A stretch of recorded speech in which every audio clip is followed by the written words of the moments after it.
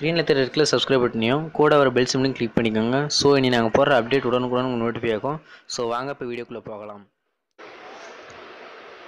Hi friends, இன்றைக்கி நம்ம இந்த வீடியோவில் ஒரு யூஸ்ஃபுல்லான அப்ளிகேஷன் பற்றி தான் பார்க்க போகிறோம்.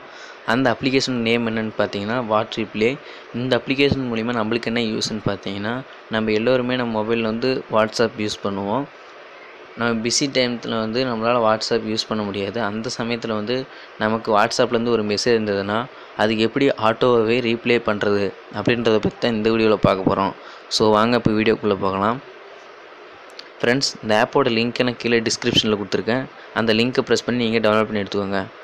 டவுன்லோட் பண்ண பின்னாடி இன்ஸ்டால் பண்ணிக்கோங்க. இன்ஸ்டால் பண்ண பின்னாடி ஓப்பன் பண்ணிங்கன்னா இந்த ஆப்போட இன்டர்ஃபேஸ் இந்த மாதிரி தான் இருக்கும். இந்த இடத்துல ஆன் பண்ணியிருக்கும். அதை நீங்கள் ஆஃப் பண்ணிடாதீங்க. ஆஃப் பண்ணால் இது ஒர்க் ஆகாது.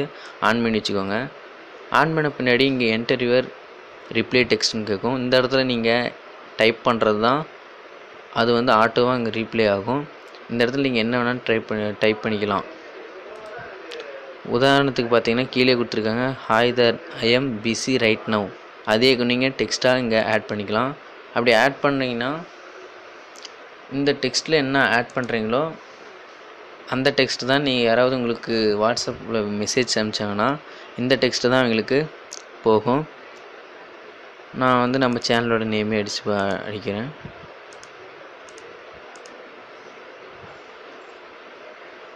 ஸ்மார்ட் ஃபோன் டெக்குன்னு நான் அடிச்சுக்கிறேன்.